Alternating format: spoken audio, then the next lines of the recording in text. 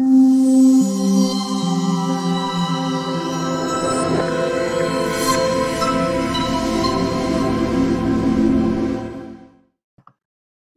guys, so today I want to talk to you a little bit about how aggressively we need to go after customers. I'm not talking about in an annoying way.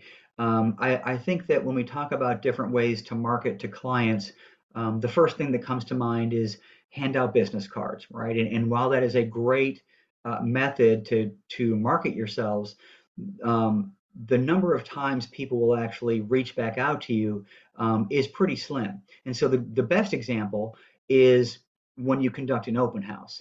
Uh, People come through, even if everyone that came through was not represented and were a motivated buyer, simply handing out your business cards is not going to lead to conversion because people are confrontational averse. They just don't follow up the way they should, or they lose your business card, right? And so I'm not saying stop doing that. I would still encourage you to do that, but that's why it's important in that example to get down their information, their name, their full name, their phone number, their email address, so that you can reach out to them.